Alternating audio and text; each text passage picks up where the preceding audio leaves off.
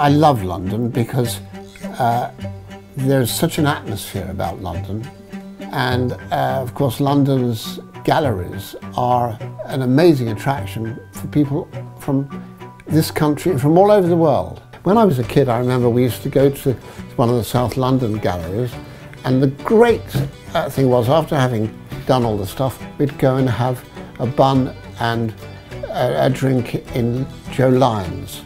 And I still do that. And I went into teaching. My mother said this is not what she wanted of me. I spent a very happy 39 years teaching art, and then I retired in 1997. Thought, what am I going to do? I'm a Wimbledon resident for nearly 50 years. Well, I thought, why not start a magazine? I think it's reasonable to say that starting the magazine had an effect on everybody, and it gave Wimbledon some kind of identity.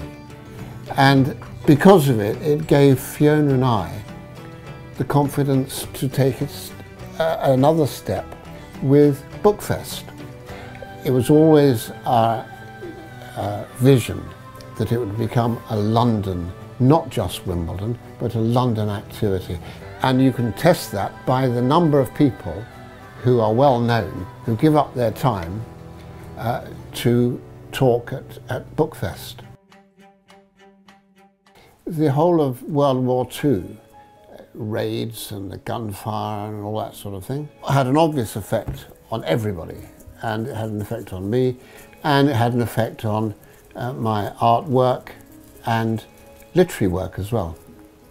Well, I've just completed a book which deals with World War II as it might have happened. Britain was at the point of actually being invaded. It deals with the idea that the Germans were successful in invading this country, and what would the place have been like? When I was teaching, people used to sometimes pick it because they thought it was an easy subject and it could be done. And then they'd come to me and say, oh dear, my mum's complaining because I'm spending so much time on my art.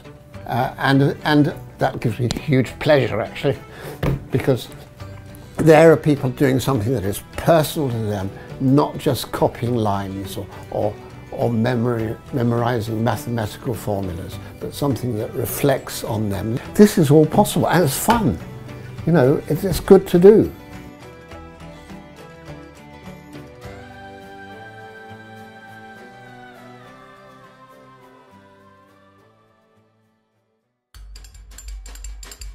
Click the videos to watch more Londoners, and don't forget to subscribe.